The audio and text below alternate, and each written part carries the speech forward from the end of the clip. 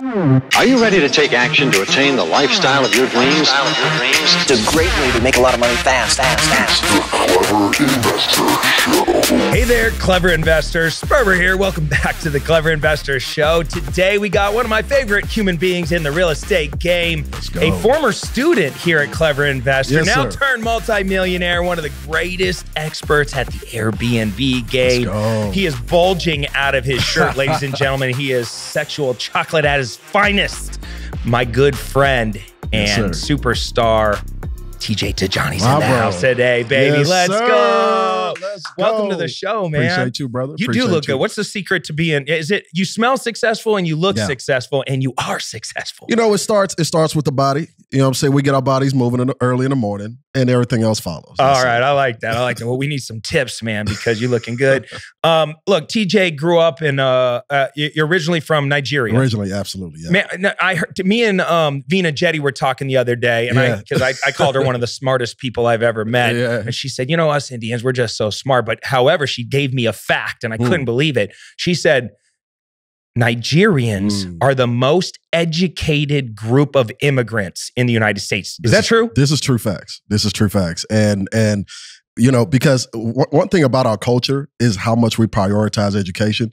So I'm not surprised by that stat at all, because especially for me growing up, you can imagine literally it was all about education. You're either an engineer, a doctor, or lawyer, or a failure. I mean, it is literally one of those are your four options. And so you can imagine me doing real estate full time and what my family thought about it at first, but they're happy now. So it's all good. Well, you ended up being an engineer. Yes, I did. Look, so Mama was right.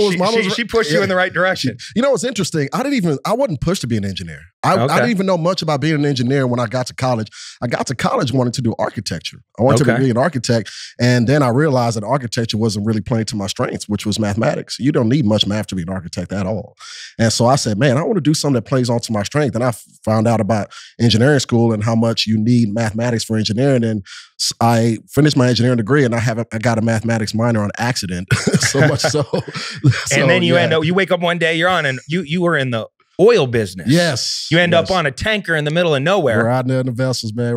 Well, you know, they're installation subsea vessels. You know, we weren't in a tanker subsea, but we were on the boat, on the rigs for sure. Yeah, on a rig. That's what I was thinking. Yeah.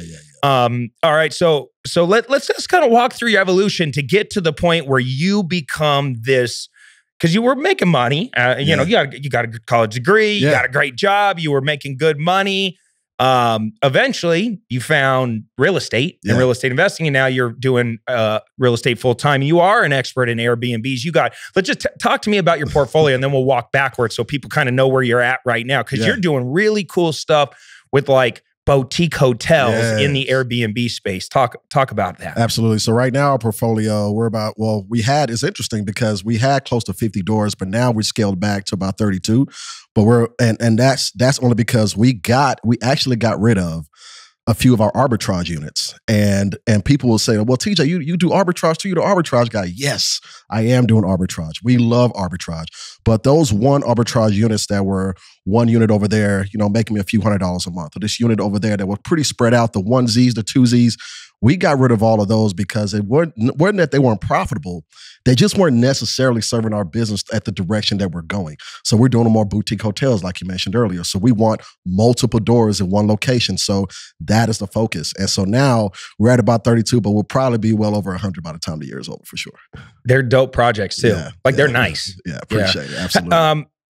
Explain the two different ways to make money in Airbnbs real fast. So there's actually 3 different ways. And actually there's more than 3, but the main ways is, for one, you can be considered a landlord host, which is like myself, which is like yourself, meaning like whether you own a piece of real estate and you live in it and you rent out additional property, or whether you own a piece of real estate, you live in it, and you were like me that were gone 6 months, 7 months out the year, and you rent it out full time while you're gone.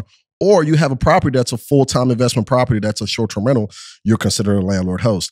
And then there's rental arbitrage, which is probably the one that's grown over time and probably the lowest barrier to entry. This is essentially where you're renting the property and you don't own it, you're renting it and then reselling the use of it. So we rent it long-term under a corporate lease, and then we resell the use of it short-term after we furnish it. And so that's rental arbitrage essentially, which is being the middleman. And I think everybody knows in business that there's a lot of money to be made as a middleman.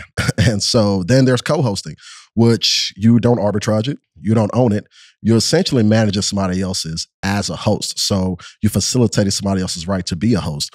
And with co-hosting is essentially you positioning yourself to say that, hey, you're the host, you're managing it, is your listing, but we're going to manage it for you. And so those are the three main ways to get into the game. And it doesn't matter, even though the means of acquisition could be different, your means of execution is the same. Whether you own it, whether you arbitrage it, whether you co-host it, it's the same system and foundation that you need to run it, which is why the people that are set up properly in this business can do either or and still go crazy in this business for sure. I want to get into the systems on what allowed you to scale that business, and let's talk about some of the money. I want you to impress us all with how much money we can make as an Airbnb host, and I also want your opinion on is now a good time to be in the Airbnb business. But before we get there, let's backpedal a little bit. So you now are at this place. You're speaking on stages. You're a thought leader in the space. You grew your personal brand. I love everything you're doing on the personal brand side of things, pumping out tons of great content. How can people find you anyway? At Instagram at TJ Tijani, TJTIJANI. All right, go check out TJ. You're building this personal brand, and you're teaching other people how to get in the game. But it started off on this oil rig in the middle of nowhere. So how'd you get into the real estate game? So for me, because I was able to work through our college and put myself through college, and it was interesting because for me growing up, I wasn't being an immigrant. It is interesting because I didn't get my citizen. I didn't become a citizen until I was 26 years old, but I came to this country when I was 8 years old. And because of that, you know, when you graduate from high school, I got into college, but they wanted me to pay out-of-state tuition because I didn't have papers, right?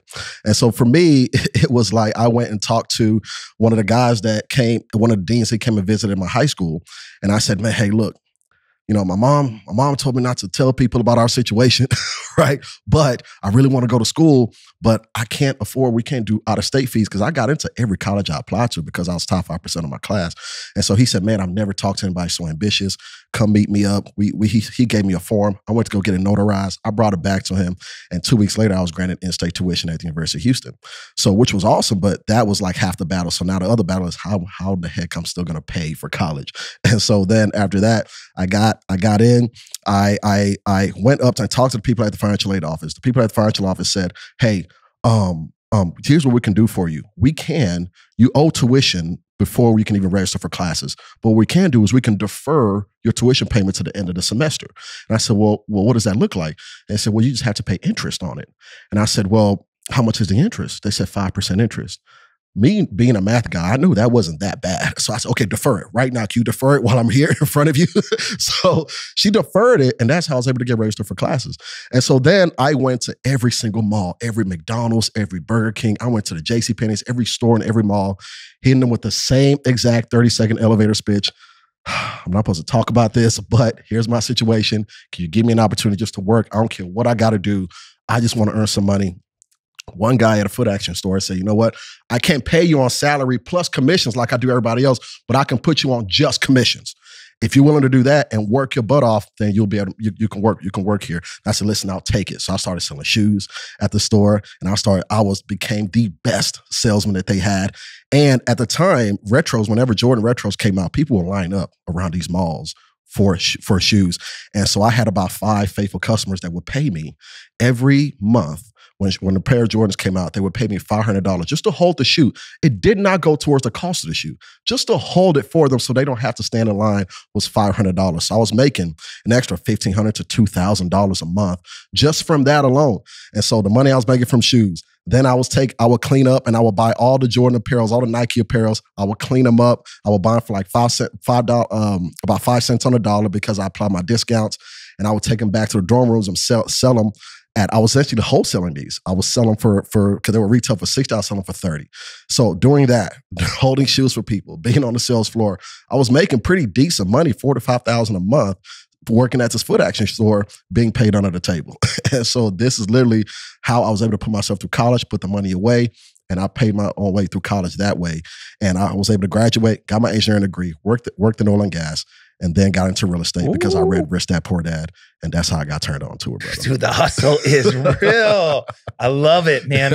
You know, and that's why you're successful, TJ. Man. That energy of like whatever it takes. Like, look, I got a challenge. Yeah. I want to put myself through college. I don't have a way to do it. Yeah.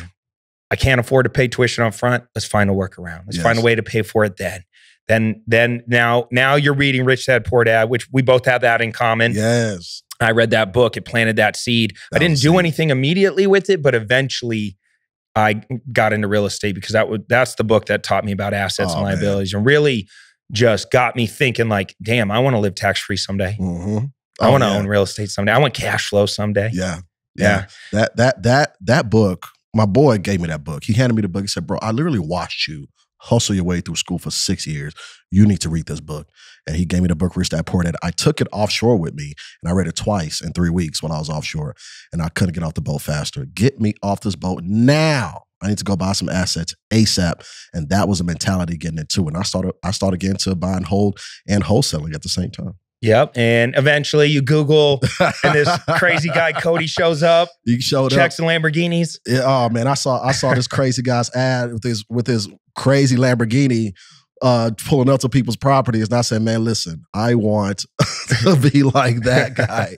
And so, man, it's crazy, Cody. Like this was 2014, really 2013 when you really think about it. I purchased that course. And I never forget it. Here's the thing. I spent $7,000 on that course. And I spent $7,000 on that course, and I did exactly what it told me to do. I put out my first yellow letter campaign. It was actually a postcard campaign. I put it out there, and people were reaching back out to me. And that first campaign that went out, I had a guy who reached out to me in the morning when I got to work. He said, man, I'm interested in selling this property. My coworker was like, hey, we're going to go grab Vietnamese for lunch. I said, don't worry about it. I got plans for lunch. I went, met the seller, put the property under contract that day, and I had it sold in 2 weeks. And that was my very first deal. But what's interesting is I was out here. I was like, okay, well, I'm out here. Real estate investor, wholesaling. Listen, this is where I belong. This stuff is cake. Easy money. So that took 2 weeks to get my first deal. Ask me how long it took me to get my second deal. How long did it take you to get your second deal, TJ? Almost 6 months to get my second deal. And here's what's crazy.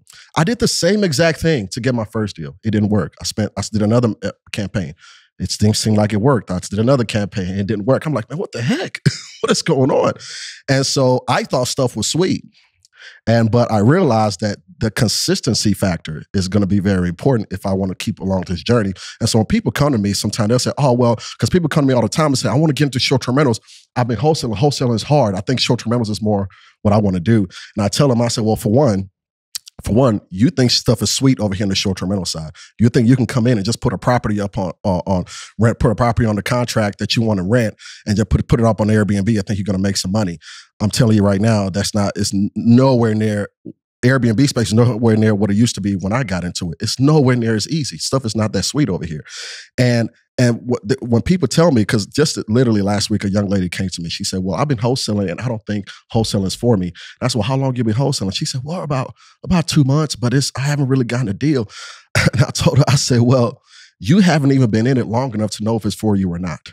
Your consistency, your discipline in the wholesale, because wholesaling in theory is easy, right? Like you put a property in the contract and you sell the contract.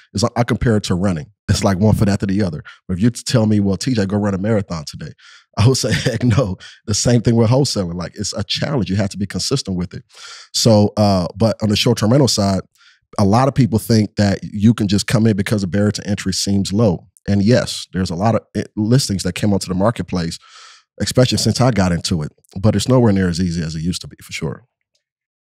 Well, and just to clarify to everybody, you got a course plus mentorship. Yes, absolutely. Yeah. And then you came to events and you were up in the mix. So I remember the first time I met you were volunteering for one of our little workshops that we were doing at my office. And I remember thinking, dude, that guy's got the it factor. You definitely had it. And it's cool to see your journey. For wholesaling, I was the opposite. It took me 14 months to get my first deal. And then only about 2 months to get my second deal, and only about 2 weeks to get my third. Yep. So it happens. You are 1,000,000% right when it comes to the consistency. I call it mastering the mundane. You really got to like work the boring work. Oh, you have to. And it's repetitive and there's money in the follow-up. Like only about 15% of my deals happen within the first 30 or 45 days of meeting a seller. Yeah. 85% of my deals happen over the next 12 months in the follow-up. That's fact. Because not everybody's ready at that time. Like they're starting to consider it. You know, there's really 3 buckets of sellers. Have to sell, like shit is hitting the fan. Medical issues, legal issues, divorce, relocation, they're out of money, they're out of runway, their house sucks, something's going on where they're in that have to sell bucket. Yeah. And then there's have to sell, there's I'd like to sell, but I'm not quite there yet, but maybe if the price was right. That's that middle bucket. And that's where the majority of people are that do contact us initially. And that's why follow-up's so strong. And then there's the people that are like, if you overpay for my property, I may sell it, but if I ever did sell it, I'd go through an agent. They're like I don't have to sell bucket. And wholesaling is a grind, man. It's a young man's game. Yeah. There's a lot of energy that's involved. Systems are very important. And especially nowadays, you need some unfair advantages. Like you mentioned, man, back in my day, when I first got into Airbnbs, it was sweet. Well, back in my day, when I first got into wholesaling, there wasn't 50 billion gurus that Cody Sperber trained that now are out there pumping out wholesalers left and right. And you really have to have some unfair advantages, like maybe using AI technology to generate better leads. Yeah. You know, like lead gen is important. You can never shut off lead gen. Yeah. You know, you got to have a constant fresh stream of hot, sexy, profitable leads pouring in. Absolutely. And sometimes you got to use cutting edge technology to do that, like AI. You also got to sharpen up your sales, persuasion, and influence skills. You didn't even realize you were being trained to be a killer in the real estate space when you were hustling shoes. This is very true. Think about that. No, it's very true. Like you were learning how to overcome objections. You were learning how to get told no. You were learning how to find the in or find like that creative way to hack the system. You know, absolutely. And it served you. I tell all young people, if you got one skill to really sharpen, it's sales, persuasion, and influence. Oh yeah, absolutely. And sales, and that's the thing about wholesaling, like you mentioned before. The thing about wholesaling is when you realize that real estate is just a byproduct of what you're selling, and the real business you're in wholesaling is marketing and sales, and then you have a way better chance of being more successful because the marketing and sales piece, when you stop marketing, you don't have a business anymore. And if you don't know how to ask questions, you don't know how to talk to sellers or even buyers, then you really don't have a business as well. So I 100% agree with that for sure. Yeah. I give all my students a list of what and how questions, because the skill you got to develop it's called motivational interviewing. It's how to ask open-ended questions that lead to a place where they need to go. Yeah. So that's really what influence is. You know, if I want you to go there and you want to go there, then I'm influencing the conversation. If I want to go there, but you reluctantly go there, now you're going to have remorse. Yeah. Right? Now I'm manipulating. Yep. Right? And there's a lot of sales guys that manipulate their way to a deal only to wake up with problems down the road. Very true. Right? They're trying to back out of the contract. They don't want to show the property after they put it under contract. They're trying to sell it to somebody else behind your back. You know, they just have remorse. And you don't want to create, you always want to create win-win deals. You never want one party to feel like they got taken advantage of. And that's where the motivational interviewing comes in. Like, you know, what's happening in your life today to make you want to sell your house to me? Yeah. Right? Really open-ended questions. You know, how fast would you like your cash if I was to write you a cash offer? Is this something you can afford to wait 30 or 60 days, like more like a traditional sale? Or would you like your cash by next Friday?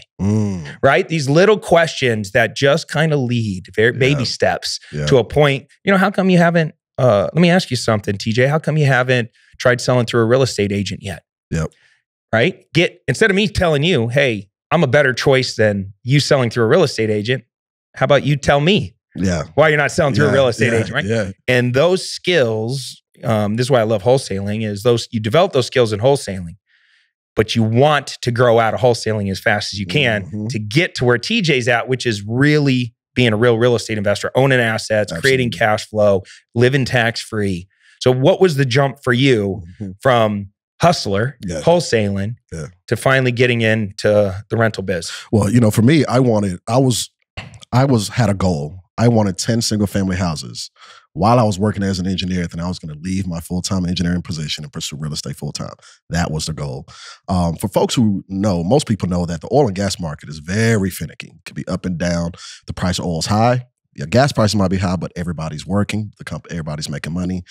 But the issue is when the price drops, then people lose their jobs.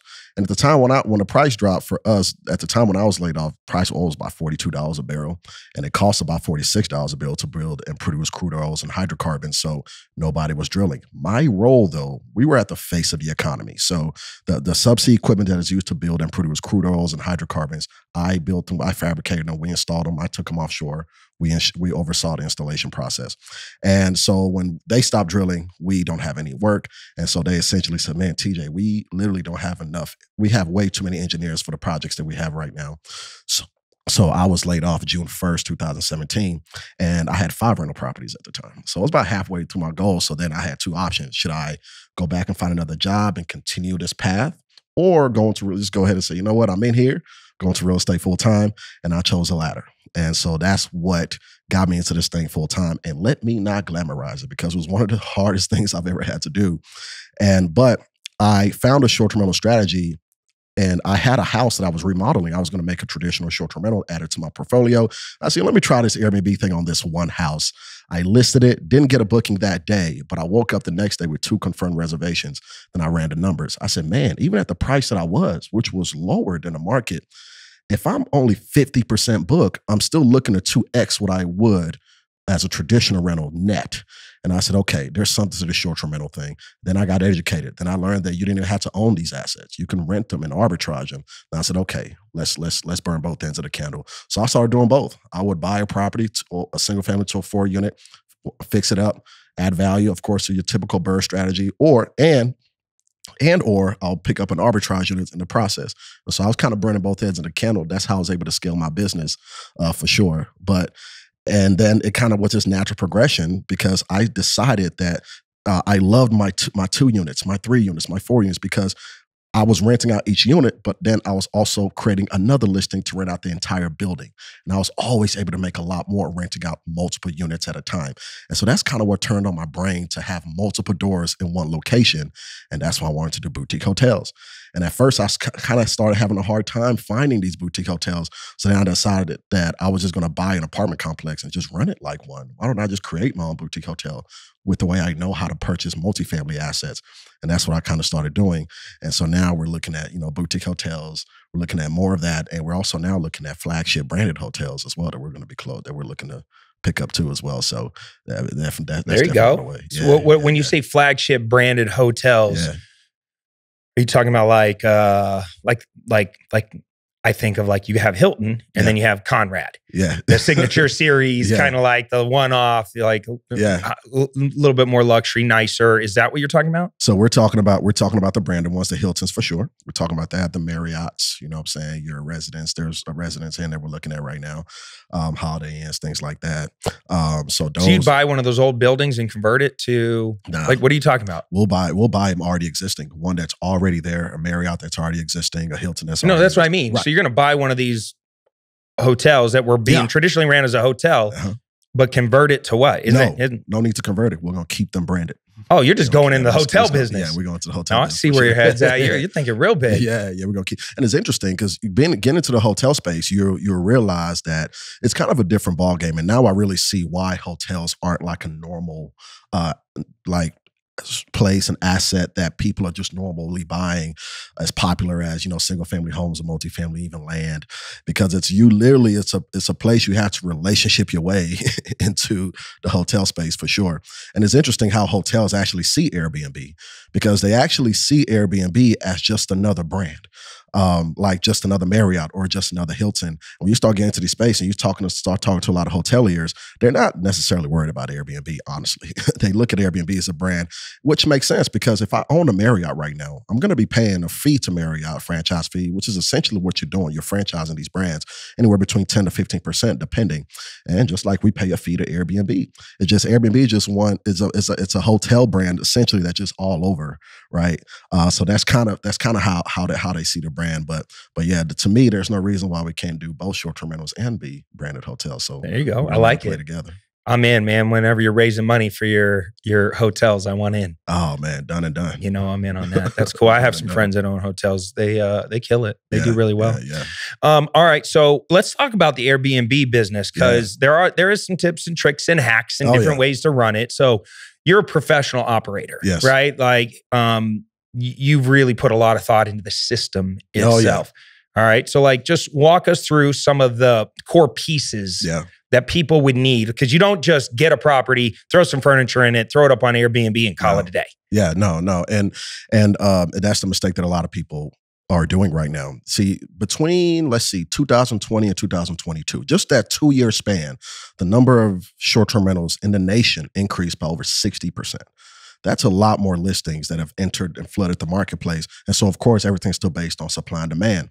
The issue is that, unfortunately, most of the listings that came onto this marketplaces are people that are just trying to earn a quick buck on the platform. And they don't know how to handle security issues properly, don't know how to screen a guest properly, and then providing a bad experience for the guests, which overall hurts the short-term rental industry overall. And so this business right now is nowhere near like what it was before in terms of, for one, the ease of getting arbitrage units or even getting co-hosting units. The ease of it before is a lot more challenging now, because Airbnb has gotten to a place to where even the name of it has got in some places get a bad rap. And so right now, this business is meant for the business owner. This business is meant for the people who are running it the right way. And I tell people all the time, there's no shortage of good hosts. Matter of fact, we need more good hosts on the platform. It's actually a bigger tragedy, because you probably have already heard about this term Airbnb bust. You probably already heard about people complaining about Airbnb slowing down and things like that. To me, that's not even the biggest issue, because there's no shortages of good hosts. The issue is the ones that aren't doing it right. Because a lot of times, and this is what hotels have over us, is the consistency piece. So I tell hosts, be good hosts. Prioritize who you are as an operator and prioritize the guest experience. Because what happens is, people get a lot of inconsistent experiences on Airbnb. They may have a good experience with this host here, then the next time they book an Airbnb, it's not a good experience. Then the next one may be an okay experience. The next one may be a good experience. Then the next one's a bad experience. Then another bad experience. And what happens is that inconsistency allows people to now leave to go book hotels. And a lot of times when we lose people from Airbnb to a hotel, most of the time we're not getting them back into the Airbnb space. This is the bigger tragedy over Airbnb bust or Airbnb slow down or houses not working to sit on the market on Airbnb. The bigger tragedy are bad hosts. That's the bigger tragedy, because we're losing our guests to hotels, because hotels got us beat on what? Consistency. They have us beat there. But again, this is meant for the business owner. If you want to get into the space, for one, get your foundation right. What I mean by that is get in your, when I say foundation, your operations, your systems. If you want to get into arbitrage, your biggest challenge will be how to speak to the pain points of the landlord. And you have to address the pain points. And I'll give you all the pain points of a landlord, what matters to a landlord right now. The rent's getting paid on time. I actually show landlords, I said, look at these consistent rent payments that we make to our other arbitrage clients. The property being well taken care of. Here's the thing. You literally, if you see yourself and you know who you are as an operator, you know that you are the perfect tenant, because nobody is going to take care of this property the way you're going to take care of it. So speak and emphasize on that, how the property is going to be insured. Make sure that they know that, how the maintenance is going to be handled. Because the thing is that that's one of the biggest bottlenecks and issues for landlords is maintenance issues. We actually handle maintenance issues up to $200. So that broken toilet, that clogged toilet, that leak in the water heater, we'll take care of that on our expense. Don't even worry about it. And if it's anything more than that, guess what? We can still oversee the process. We can have our contractors come manage it, and we'll oversee it. And we can invoice you for it. We can take it out the rents just to make it easier for you. But this is how we make sure we're the perfect tenant. And no, I don't pay more, because a lot of people might say, well, we're going to let you make money from it, so we want more rents. Why would I give you more rents when I'm literally going to be the best tenant you ever had? If somebody regular comes rent this property from you and they damage this property and they didn't take good care of you, you're not going to charge them more rents, because I'm the prize here. And that's the mindset you have to go into if you want to do arbitrage. Understand the value that you bring, because if you don't have that confidence, if you don't understand the value, it's a lot less deals that you're going to be able to get. When I work with landlords now, it's almost like I feel bad for you if you don't work with me. That's the mentality going into it. So understanding who you are, understanding the identity of you are as an operator, for one, is going to be very important. Have the confidence when you go in to lock in these arbitrage deals. Your systems and operations is going to be crucial. Two things that you can do at the very beginning to save you a ton of time. Manage your pricing. And you have to manage your pricing from the very beginning and make it dynamic. Don't have stagnant pricing. Because when you have dynamic pricing, these OTAs, what I mean by OTAs, I mean online travel agencies, these are your Airbnbs, Booking.com, VRBO, they see you as attentive. Because you're just checking your calendar actually gives you a slight boost when you consistently check your calendar because they see you as an attentive host. So get your pricing right. Make sure it's dynamic. Use Price Labs, use Wheelhouse, use Beyond. One of those three is the three that I recommend. Get your pricing dynamic. Also, your guest communication. You can use Hospitable for this, and they are great at communicating with your guests and making sure that your response rate stays at 100%. These are the two things that I will automate at the very beginning of your journey because, one, it's going to save you about 70% of your time off the muscle, and it keeps your response rate at 100%, which matters a lot in how you rank. Also keeps your pricing, makes you look like an attentive host, and it keeps your pricing dynamic, not stagnant, which also speaks to how high you rank in the SEO searches as well. So those two things from the very beginning will save you time and keep your listing relevant for sure. And dynamic pricing is literally what it sounds like. Every once in a while, they might refresh and the pricing changes a little bit. The price, exactly. And you want those prices to kind of fluctuate over time because and dynamic pricing doesn't necessarily mean set it and forget it, because a lot of people will say, okay, well, I'll use Priceline. Let me just set my minimum price, my base price, and I'm out of it. You have to also understand there's a such thing called rule sets that you have to be able to leverage and use on Airbnb. Airbnb also incentivizes listings that give big discounts. So just because you set your prices with your dynamic pricing tool, don't mean you shouldn't. It's not just a set it and forget it. You should still go into your listing and use rule sets to fluctuate your prices as well, to give discounts for your listings, because again, that will also allow you to be, that will also speak to how attentive you are and keep your calendars relevant as well. And you were mentioning guest communication. Yes. Because guest communication is vitally important because you need to run this like a business. You know, we have, I don't know, 40, 50 Airbnbs running right now. Nice. And they're to keep the rankings high, or to keep the reviews high.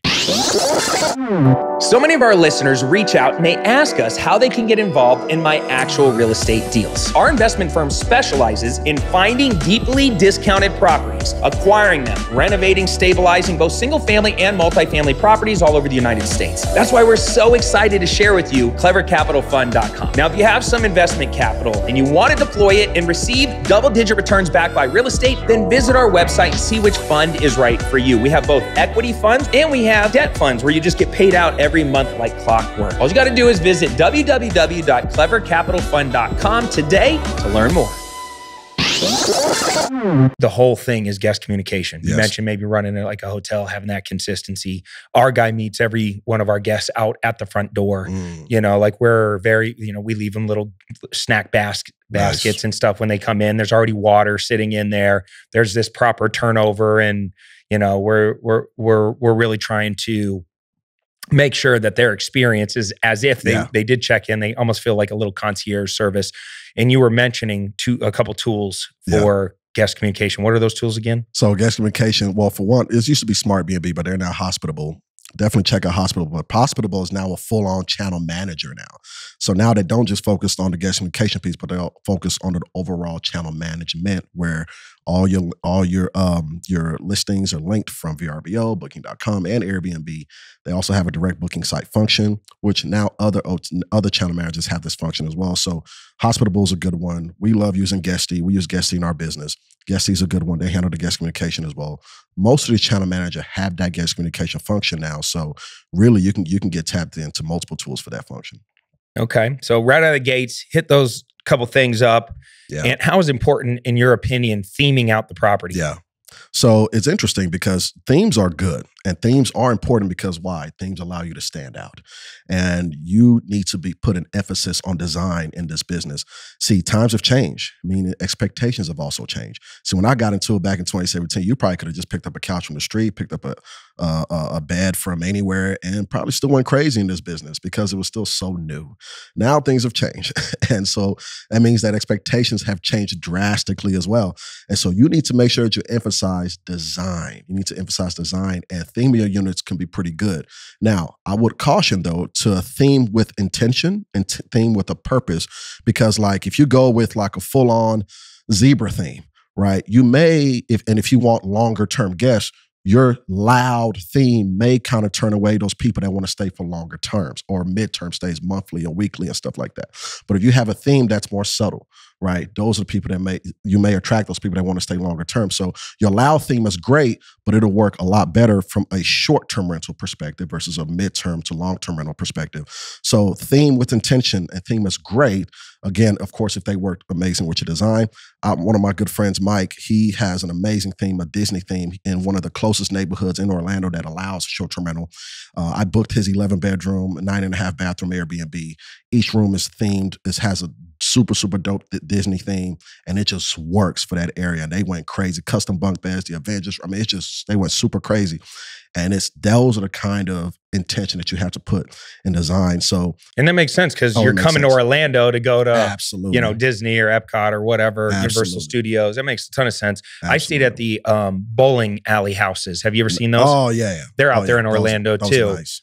If you're listening, I believe you can Google bowling alley Orlando short-term rentals, and he hit the news and all kinds of stuff. Nice. He was a really interesting guy. Reminded me of you, man. Young hustler, immigrant dude. He might have been from Nigeria. It was something like that. You should maybe reach out. But I loved his theme. He actually convinced the builder of this subdivision to customize their floor plans because he was going to buy 3 or 4 of their houses in a row. And all he wanted was more bedrooms and bathrooms and a bowling alley in every house. So he had 4 of them built in a row with bowling alleys, and each one, there's like a space theme, like a superhero theme, like a water world theme, whatever. And he was really smart because he built 4, turned them on, had guests showing up. A lot of people from New York coming down, bring their family to Orlando, whatever. Nice. Put advertising in when you first check in. And he would also show up, build a relationship with you and pitch you on this. But his goal was to get 2 of the 4 sold to get rich guests. So that way he can cash out of them and pay off the other 2 and just make crazy money off the other 2. So he would do 4 in order to keep 2 and sell 2. I like it. It was brilliant, man. I like it. I like that hustler energy. All right. How do people screw up on the Airbnb side of things? What are some things to avoid? Because I know for me, like, we've had issues because we didn't know what the hell we were doing with like bad guests. And then it's like, oh my God, now we need to figure out, like, do you like background check these people? Do you Google them? Is it a last minute booking? Are they in-state last minute booking? Exactly. Like we started paying attention to like who's trying to party at our pads. Yeah. And to me, and it's funny you gave that example too, because that's one of the main ways people mess it up is not knowing how to screen their guests properly. And now I tell people, like, even when it comes to screening, there's now like really good technology, and there's really good companies and softwares that has really entered the short-term rental space. Superhogs is one of them. They're really good at screening your guests and also collecting damage waiver deposits, and also insuring your items. Now, this is different from actual liability coverage that you need, general aggregate liability. But also on top of that, ensuring the certain items. So somebody breaks your table, breaks your couch, things like that, your bed. And again, those things paid out really quick, and also has a background check function with that as well. What'd you call it? Red Hawks? Super Hogs. Super Hogs. Hogs. Super Hogs, yeah. Okay. Hogs. That's a weird name. The hog is a host of guest or something like that. The hog stands for something. That's why I call it Super Hog, something like that. Safely is another one. They do something very similar as well. I'll also check out Wavo, which is actually a sister company to Proper Insurance, which is the main insurance provider for the short-term rental space. They all do something very similar, including the background checks, as well as helping protect your property with additional insurance policies and things like that, protecting your items. That helps a lot because a lot of them, the background checks kind of help out. And a lot of people that know that you're going to do a background check on them, they will probably bow out of booking the property. So it's another way that you protect your property. Another way another thing that people mess up is they don't really understand that how much their pricing factors into the type of guest that's going to come into their property as well. So the pricing matters. There's like this Walmart, Target, and Nordstrom analogy that we use in the short-term rental space.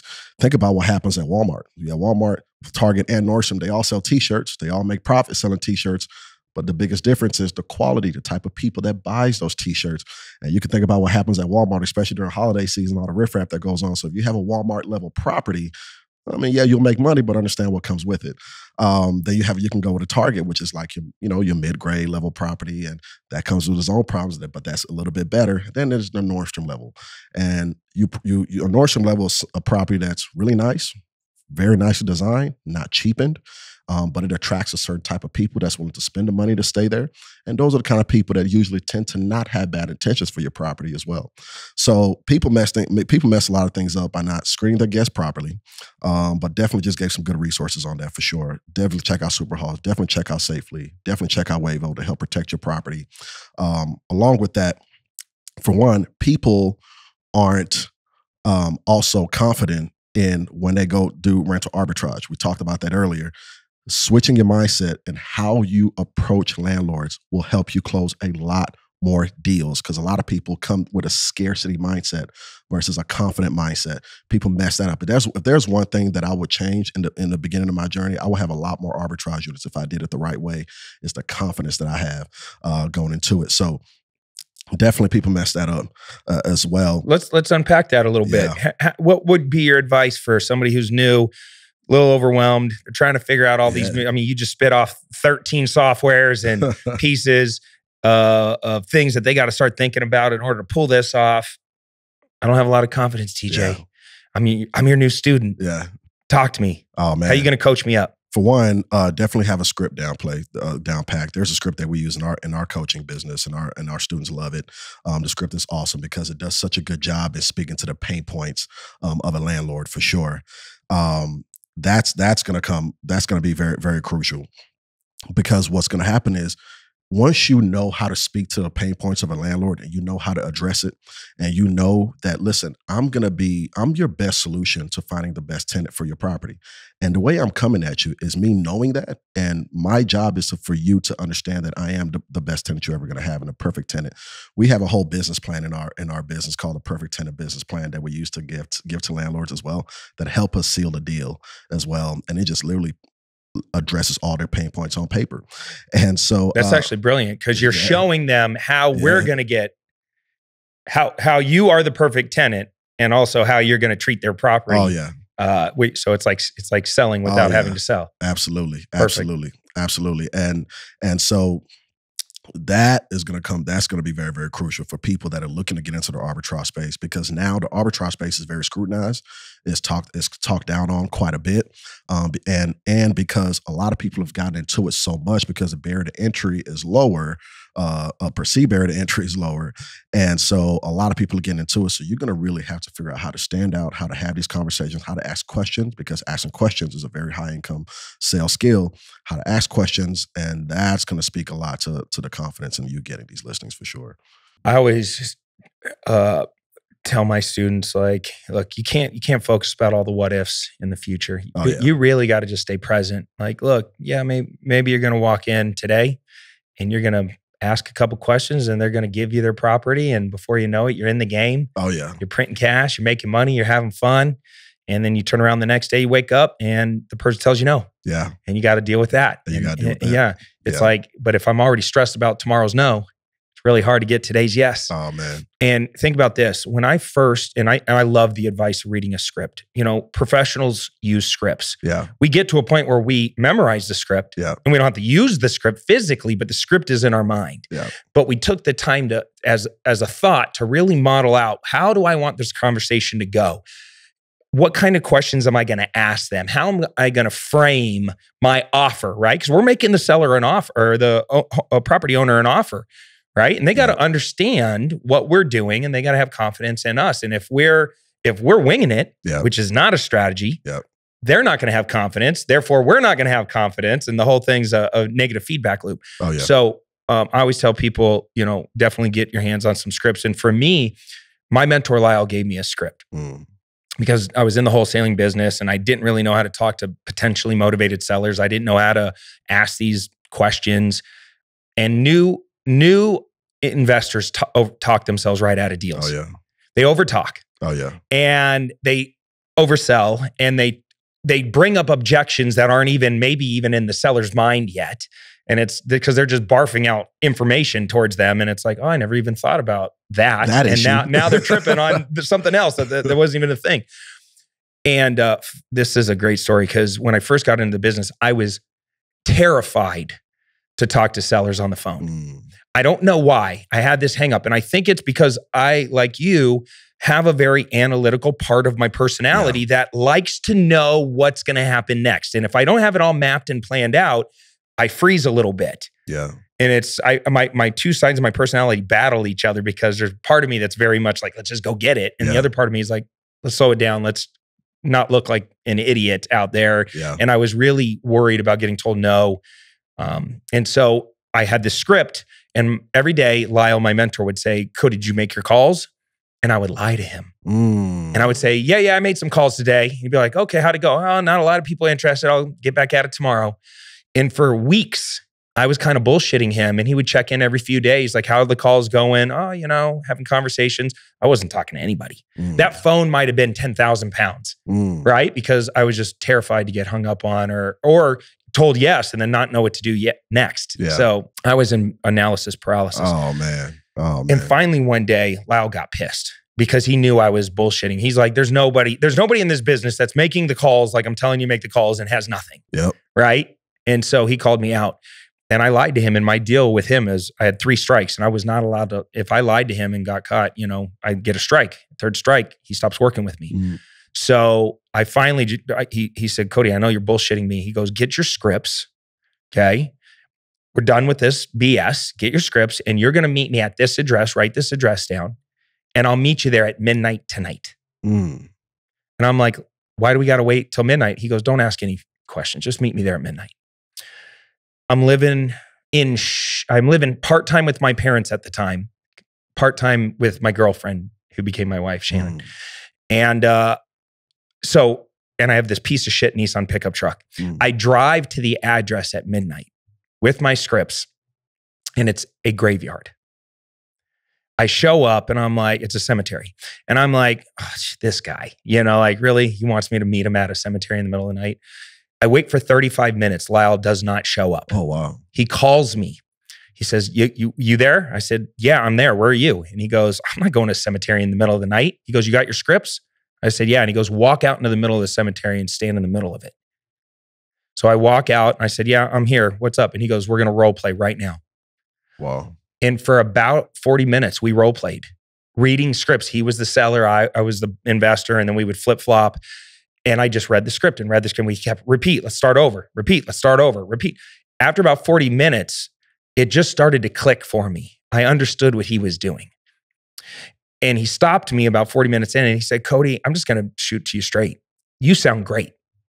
You got the script. You know what to say. And if not, nothing's going to happen. Nobody's going to reach through the phone and slap you around. Even if they hang up on you and tell you no, it's not that big a deal. But here's the reality. You're in your own way. And if you can do this as good as you're doing it right now in midnight in a very scary place, you can definitely do it tomorrow morning in your dress PJs in the comfort of your own home. So stop fucking around and get on the phones, because unless you talk to people, you're not getting deals. That's the whole business, bro, is rapport building, influence, get deals. That's it. And you got to stay consistently on the phones or in their house. Like, you got to go to people's houses and get out of the classroom, get into the real world, and just go for it. And it just clicked. The fear went away. I can't explain it other than a great mentor allows you to discover the truth, right? And he could have told me all day long, you're being a wuss, stop acting like this, just get on the phones, you got to do this, you got to do that. And I couldn't get out of my own way until I discovered it for myself. And I was so grateful for that because, one last lesson, because I was about to leave and he said, oh, one more thing real quick. You see all those people in their graves? 99% of them slid into their graves full of regret. They never played full out. They didn't live life on their own terms. They didn't set new standards. They never pushed boundaries. Nobody's writing books about these guys. Nobody's building statues about them. You want to be part of that minority of people that elevate, set intention, and set enthusiasm and break through, and people do write books about them and talk about them and really leave a real legacy. You got to raise your standards and raise your enthusiasm. Yeah. You're in a great business that's going to change your life if you just get out of your own way. Yeah. And I was like, damn, this guy, man, so good. It was such a great lesson. But from that day forward, I was so thankful because I was a monster on the phones. I changed from like not wanting to do it all. Like I couldn't get enough of it. You couldn't keep me off the phones. I'd bang phones for 7-8 hours a day. I'd be calling people at 9-10 o'clock at night. They're getting mad at me from calling them late, right? Hey, wake up. We got to do a deal. And it just, it changed everything for me. And wow. that's why I was able to get a deal. I'm 14 months, 12 of it trying shit on my own. Yeah. 2 of it with a mentor, get my first deal. Exactly. 40K. Exactly. Everything changes, man. Wow. When you get out of your own way. Wow. Man, you have to, that's powerful. That's powerful. I tell my students all the time, every time, because one of the things that we do massively now is creative financing. We love buying our short-term rentals creatively. And when my students, they would talk to sellers, and I tell them that, and one of them, Boris, he called me, he said, man, I seem like I'm not getting anywhere with these sellers. I'm not getting anywhere with these sellers. And I said, man, hey, look, what I want you to do is keep going. And then we role played some. And then I said, I want you to keep going, because what I don't want you to discount the quiet work. Because a lot of times, because it's one thing to make an effort, make calls, and you feel like you're not getting success, and wake up the next day and do it all over again and feel like, man, okay, I'm in the same spot, but I'm gonna do it all over again. And I told him, I said, well, what's happening is that quiet work is still happening. Because even every time you get a no, let's fine tune it, and let's still rejoice because of the no, because we're getting closer to that next yes. Every no is going to get you closer to that next yes. So you have to keep it going. When I was still doing rental arbitrage, heavy in the beginning of my journey, this is 2017, 2018. I remember I sat and talked to this lady at this condo community. I said, hey, so I'm doing this Airbnb thing, and I want to rent out this property. I think it's really nice for the people that we serve. And she says, are you freaking kidding me? So I want to understand, you want to rent this property out, and then you're going to make more money on top of it, and you just expect us to be like just okay with it. And she said, I don't have time. She said, you kidding me? I don't have time for this. She gets up. I'm in her office. She gets up and just walks out of her own office, and I'm just sitting there. And I'm like shaking, like, what the heck just happened? And I got up and I just sped walk to my car. I just sped walk to my car. But guess what I started doing right after that? I went to the next building. I kept going. I just kept going to the next building that I had scheduled for. And that was very, very discouraging. Probably discouraged a lot of people. But the thing is that if I didn't keep going, I wouldn't be here. I wouldn't be here if I didn't keep going. So you can't discount the quiet work, for one. And when you fail, or when you get that no, you have to have the mentality to switch it, to switch that no into propelling you to that next yes, and understanding what that no really means. And so, man, I love that story a lot, bro. Dude, sure. How important is mentorship? Oh my goodness. Because I think a lot of people are scared to cut that check to pay for a mentor. Yeah. They think, oh, I should get free mentorship. Yeah. It's like, maybe you can. Maybe you can work your way in, but there's a cost for sure. It might not be you cutting a check to get their attention immediately, but you will work for that person for a really long time, make them a lot of money in order to learn. And it's going to take you a lot longer because you're learning through being on the job, right? And obviously you paid for some mentorship, and then you went off and got other mentors. How important is mentorship to you? To me, mentorship is a cheat code. Because what mentorship does is it puts you in proximity, it puts you in the room, and it helps you go bigger, better, faster.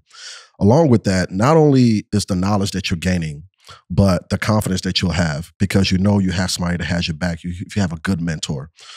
On top of that, you also have to consider the fact that mentorship speaks a lot. You realize when you do mentor, when you have a great mentor, how much more relationships will take you further than any one asset. I don't care how much equity you have. I don't care how much cash flow you're making.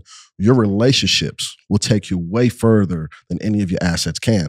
And a good mentor will not only give you the education that you need, but also put you in rooms and also put you in a position to make healthy, good relationships that is going to propel you in your business.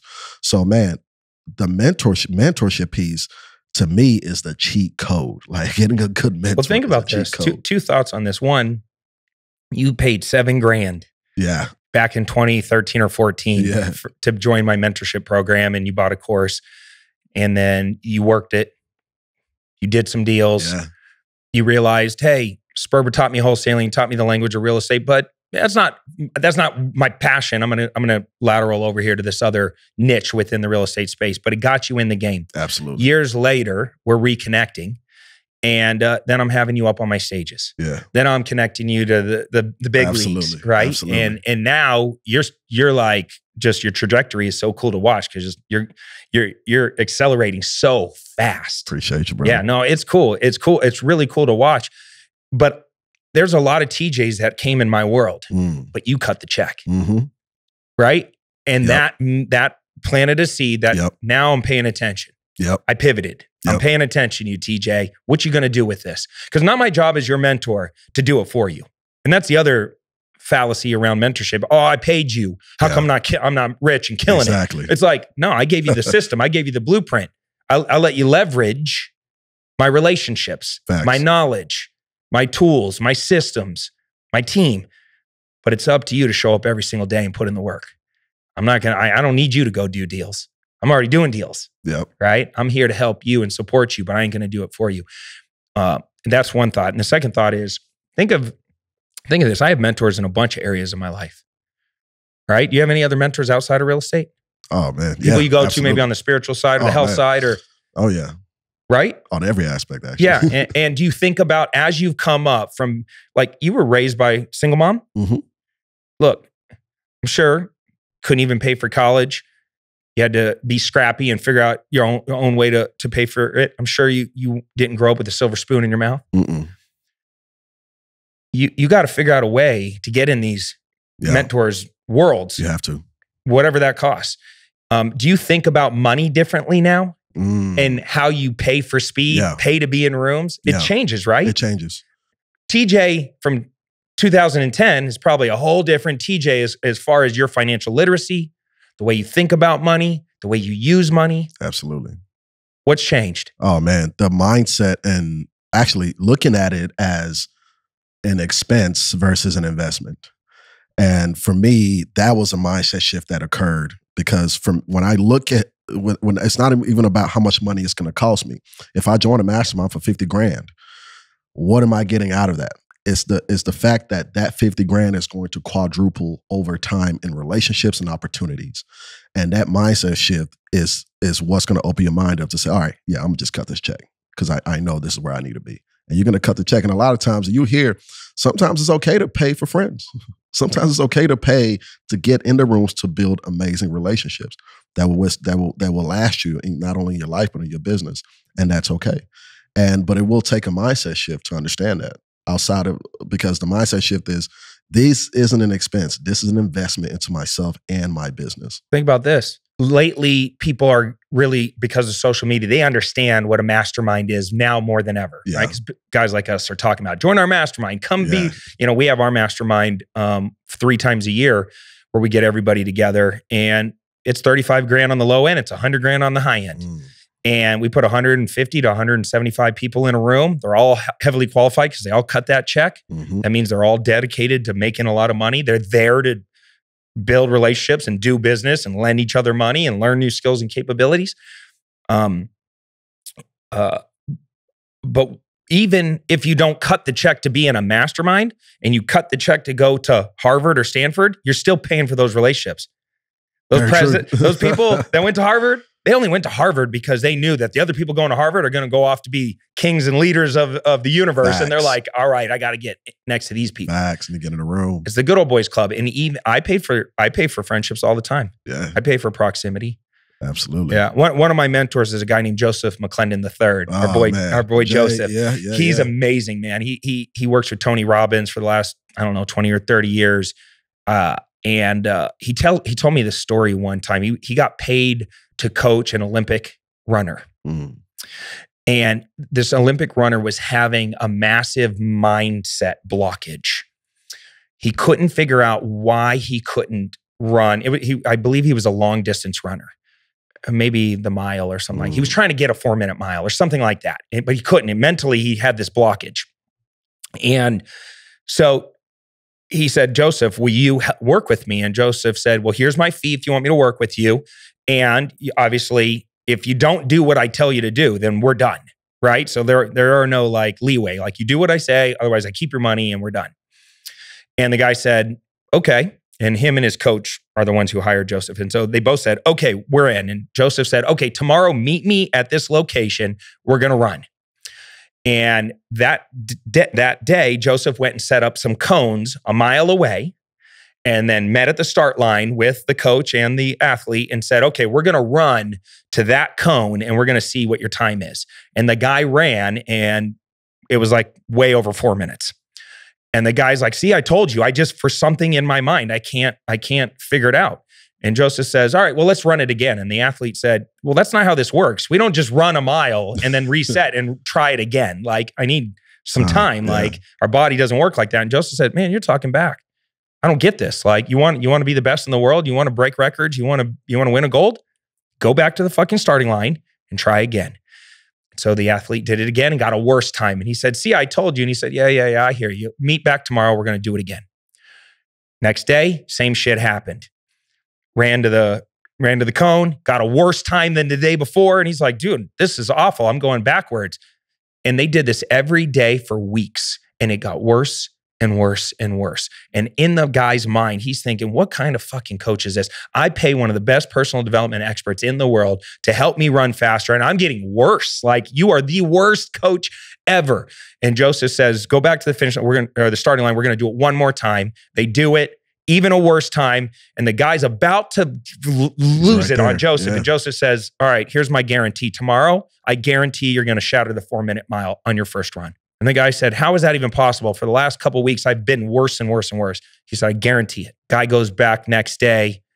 So Joseph says, you're about to do it. This is it. I can guarantee it's going to happen. Guy blasts off, runs well under a 4-minute mile. It's dumbfounded. He couldn't freaking believe it. He's like, how in the hell did you do this? And Joseph says, simple. Every single day, I move the cone back further and further and further. And you thought in your mind you were getting worse, when in reality, you were just putting in those extra reps. You were running a little bit harder, a little bit further.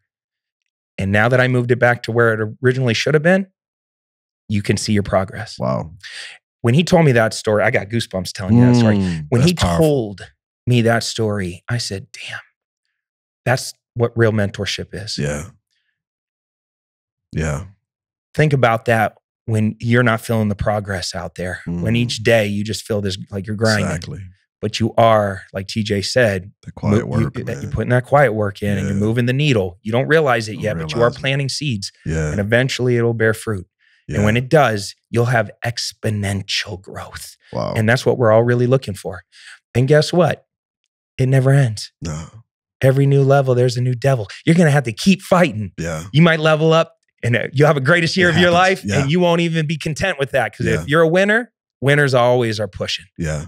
We're never sleeping. We're never chilling. Yeah. So. Wow. Bro, that is. Mic drop. That is definitely a mic drop. That is powerful. Powerful, powerful. That reminds me of, because one of my students, she was like, we were talking, and she says, "Man, TJ," and she actually started tearing up, and she says, "I can't seem like things are just," and she had a lot going on. She's going through a lot. She has a lot. She has about 5 kids. Her and her husband are going through a lot. One of the kids is giving her tons of problem. Money's an issue in the family, and she said, she was like, well, I can't seem to get this thing going. Like, what? I need clear direction. I can't, and the struggle, there's a mental block that she's having. And I told her, I said, well, for one of the biggest issues that you have is you don't have enough wins, right? And you need to give yourself more wins. How do you give yourself more wins? For one of the biggest ways is doing what you say you're going to do in your business. Now, if you tell yourself, because we strategized this, we said that you're going to make 20 calls in a day. Okay, how are we doing with that? If you tell yourself you're going to do something and you do it and you decide that, you know what, I'm going to win this day. I don't care what comes out of it, but it's not, and I'm not talking about winning in terms of an outcome that comes out of your actions. I'm talking about just completing the action that you said that you're going to do in the first place. Just complete that action. Did you win the day or not? Give yourself more wins and watch the confidence come and watch the needle move from that. And so a lot of times that's a lot of issues with a lot of people. They don't do the things that they say they're going to do even for themselves, because the biggest issue is, and I tell people, if you have a full-time job and your manager tells you like, hey, be at this meeting at this time, hey, or we need this procedure done at this time, whatever the task that you're doing in your full-time job, guess what you're going to do? You're going to do it. If your manager tells you to do it, you're going to do it 100%. Why? Because you don't want to lose your job, and it's your job. But when we decide that we're going to do something for ourselves in our business and life gets in the way, we negotiate with ourselves all the time. I guarantee if life gets in the way of that job, you're still going to get that job done. Why is it that when life gets in the way for ourselves, we say, okay, instead of, okay, I didn't get to do 20 calls, I did 10, I'll make it up for and we're not doing the things that we say we're going to do, because yes, we understand life gets in the way, but you're negotiating with yourself. Why do we negotiate with ourselves? Because we don't negotiate with that job. If we're being honest, we don't respect ourselves enough as much as we do that job that we have. So if we're trying to really move the needle, stop negotiating with yourself. I'm going to do this no matter what. Because guess what? You're going to go to work no matter what. You're going to do that job no matter what, because that's your job. But you decide to do something for yourself because you don't have somebody over you enforcing it. You negotiate with yourself all the time. Stop negotiating with yourself. If you say you're going to do something, execute what you say you're going to do, regardless of the fruit that it bears. You don't even realize the seeds that you're planting. Don't stop negotiating with yourself. Give yourself the same respect that you give that same job that you have, and watch the needle move in your business for sure. That was not being non-negotiable with your goals. Non-negotiate with your goals. Ooh. Stop negotiating with yourself. And do it on different levels too. Look, think about this on the health side of things. There is a direct connection between health and wealth. Oh, that's facts. And you know what it is? It's not just I feel better, therefore I have more energy, therefore I can go to work and be more productive. It's hard to lose weight. Yes. It's hard to eat right. There's too many donuts and ice cream choices and snack choices and things being thrown at you. It's hard to say no and stay the course. It's hard to get up every day when you don't feel it. It's easy when you feel like it. Yeah. But when you're not feeling like it, man, or it's rainy out and it's cold, it's really hard to do it. Yeah. Right? And that's why there's a real direct connection. Because if you can overcome on that, then this business stuff is easy. Yeah, exactly. Right? This ain't nothing. It's like make the damn calls. Exactly. Right? Exactly. Talk to as many agents as you can. Talk to as many other wholesalers as you can. Talk to as many other Airbnb hosts as you can. Get your butt in these Facebook groups and be typing away networking with different people in the community. Jumping on Clubhouse. I think I heard you on Clubhouse. Yeah. That's one of the ways we reconnected. You know, just jumping in these rooms, listening to people talk about real estate. And just, you know, what great advice, because I can't tell you how many people talk a big game. Yeah. And then you follow up with them a few months later and they went backwards. You're like, how the hell did you go backwards? Like, you're worse off than I last talked to you. Oh, it's because you negotiated. Yeah, you negotiate with yourself. What great advice. Yeah. Stop negotiating with yourself. Damn. All right. So anything else that we didn't cover on Airbnb? So I feel like we covered quite a bit. We covered quite a bit this episode. I do believe that people need to, especially with today's marketplace and the way things are right now, people really need to start taking a really, really hard look at creative financing. I believe that creative financing and the short-term rental industry, just that intersection right there, is one of the best places to be in real estate in 2023. Well, let's spend about 5 minutes talking about that, and then I'm gonna close this thing out strong. When we talk about creative finance, you're talking about seller carrybacks, wraparound mortgages, sub-2 transactions. There's different ways to get into a deal by bypassing the banks, getting the seller to participate and giving you the financing needed. Okay. And so in some weird way, arbitrage was a creative finance because you're getting a deal. Right? You're creating a cash flowing business from very creative resources. Now we're talking about ownership. And I think it's really important for people listening to this to really think about ownership, because when you own real estate, you have other benefits. You have tax benefits. You have depreciation. You have the ability for that property to go up in value, right? You have now the ability for what's called forced appreciation, or forced amortization. That's where the tenant is paying off your loan. And you're building wealth. And this is how wealthy get wealthy. We don't get wealthy by working our way to wealth. We don't get wealthy by saving our way to wealth. We get wealthy by buying assets and leveraging other people's time, skills, money, and resources to get us wealthy. And if you own real estate, you're doing a great job of leveraging. Right? So talk about what you're seeing out there right now. So your students, they're what? Looking for what type of creative signals to find a good deal? Well, for one, you mentioned something important too. Here's the thing. Arbitrage is amazing. And we love arbitrage. And arbitrage, I want people to look at it as almost like a way to get into this game. But the goal should be ownership for sure. And creative financing is great because along the lines of arbitrage, one of our favorite strategies right now with creative financing is lease purchase and lease options, because it combines arbitrage with ownership. And you can strike deals with sellers and structure a lease agreement to short-term rental their property and a purchase agreement on the front end to buy it at the end of the lease. And this is one way that our students are seeing a lot of success in owning their short-term rentals. I just negotiated. We were on a Zoom call, myself, one of my students, and the seller. We were on a call negotiating a house that was free and clear that he's looking to buy for $190,000. He's going to make it his next short-term rental. I told the seller, I said, ma'am, we're willing to give you $10K above asking if you're willing to give us our terms. Can we send her two different options and offers? She said, well, this one, we sent her a cash offer and a creative finance offer. She said, well, this one that you're looking to pay a little bit more, that you're willing to pay me more than I'm asking. How does this one work? And I said, well, here's the thing, ma'am. Even if I was to pay you, because it was one offer for $170 and then creative finance offer for $210. For $200, she was asking $190. I said, ma'am, even if I was to buy this property for $170 with the bank, I said, ma'am, I'm going to overpay the bank anyway. Like, I'm paying you less than you're asking, but I'm still going to overpay for this property. She said, what you mean? I said, over time, once this loan is done, once I pay it off, we would have paid for this property 3 times over. So we're going to overpay for this property because of the interest and all the fees that comes with it. But instead of overpaying the bank, we just rather overpay you. Let's just overpay you and let's structure a deal together. And so light bulb goes off. The seller never even considered that. Never considered that. And I said, okay, so we're willing to overpay you, but just give us payments on our term. So we negotiated with paying her over $10K over asking, principal only, no interest payments. I'm okay paying a little bit more if I'm paying no interest. Why? Because I'm still going to pay that house quicker. I'm still going to pay it down quicker. So now we're looking to leverage this property, buy it, principal only payments, no money down.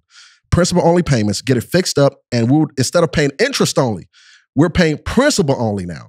And that's what makes this deal so sweet.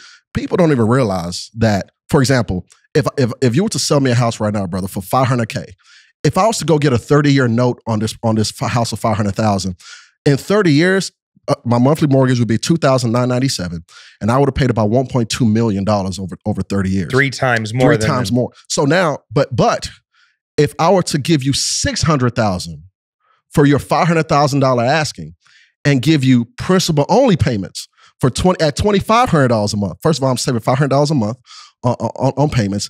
And did you know that even me overpaying you, I'm still going to pay that house off 10 years sooner than I would if I was to get a bank. Actually, 12 years sooner than I would if I was to go get a bank. So I'm going to overpay the bank anyway. How about I just overpay you more instead? I'm still in this, TJ. I'm still in that. What a great frame. Yes. Hey, one way or another, I'm overpaying. One way or the other, would you rather have me overpay the bank or overpay you? And give me payments that, and you know what's crazy? On this Zoom call, you know what she said? She said, oh my God, this is a win-win. I didn't even have to say it. The seller already saw it off the muscle. She said, oh my God, this is a win-win. I said, exactly. Let's do a deal. I love it, man. I'm still in that.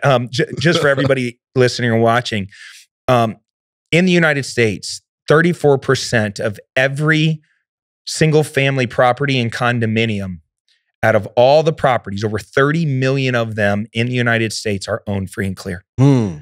It is very easy, if you're using a software like the Deal Automator, to run a search for free and clear houses in your target area. Yes. And do what TJ says, just call them up and try to work a creative finance deal. What you do with it, property acquisition is a skill, right? What you do with it after that is another skill. It's another skill. It's another skill, you know? This is why we started off talking about how important it is to learn how to talk to people and build those relationships, gather data, gather information. Because, you know, TJ, one moment might generate a lead, goes down this rabbit hole, builds a relationship with the seller, and realizes this ain't a good Airbnb, but it's a perfect wholesale deal.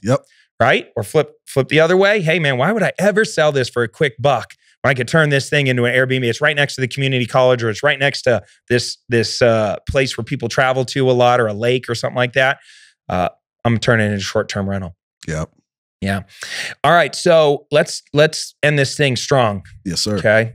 First off, you slayed this podcast, you, dude. I knew you would. TJ's so good.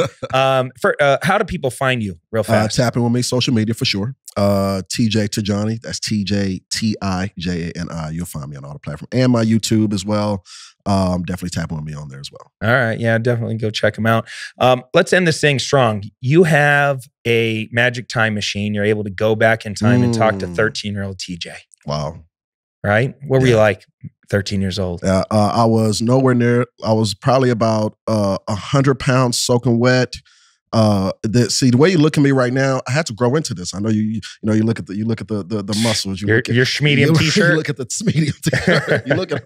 I had to grow into this. I had at 13. I had big old ears. My lips were massive. It was I needed braces really bad. So I would go back and tell my 13-year-old self that, for one, it's gonna be okay. Because even at that age, I was way more stressed than a 13-year-old should be. But I would tell myself that it's going to be okay. And I would have told myself to get started even sooner, for sure.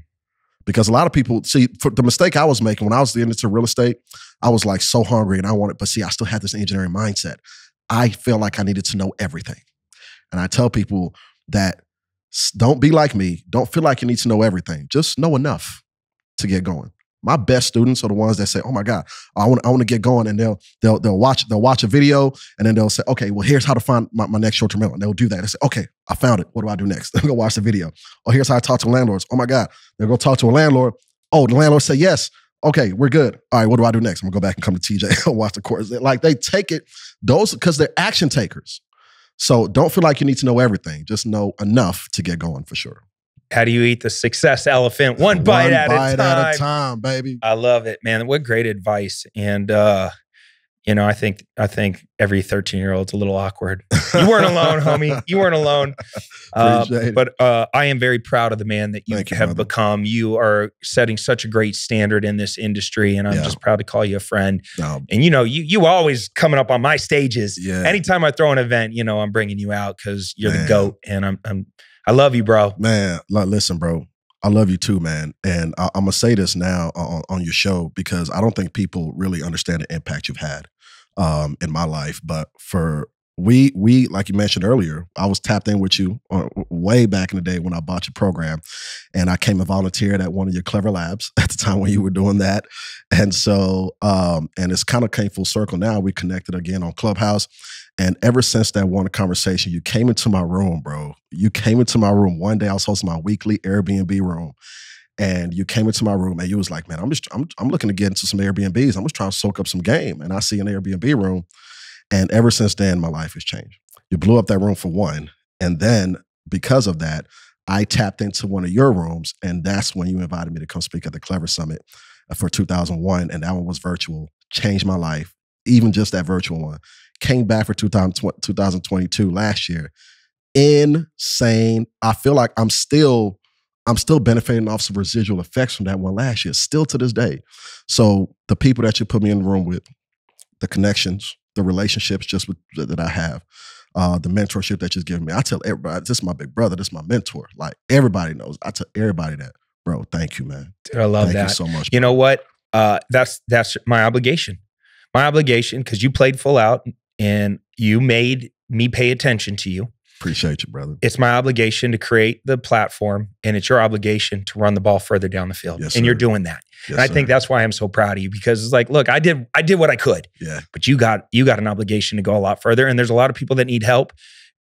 The economy's really uncertain right now. It's scary out there, and people should be doing this business. Yes. This is a great business to be in, and you're a great teacher and leader for them to connect with. You know, thank you, brother. I feel like it goes both ways, because you're my mentor in the Airbnb game.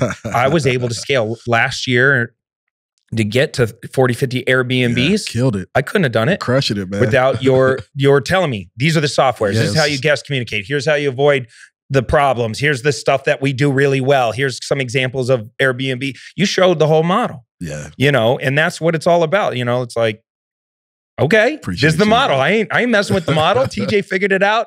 He got bumped and bruised along the way to get this dialed in, and now I get to benefit from that. That's why it drives me crazy when people want a discount. Yeah. Right? I'm just like, look, bro, no, you ain't getting no damn discount. You know, if I want to give a discount, I'll offer a discount. Right. You know, but don't be asking for a discount, because you don't know what it took for me to get here.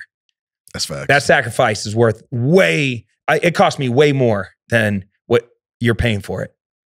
You know? Yeah. But anyways, Absolutely. Let's end on a positive note. Go follow TJ. He's the man. And I appreciate everybody that tuned in for this episode. You know how we do it. We don't advertise on this show.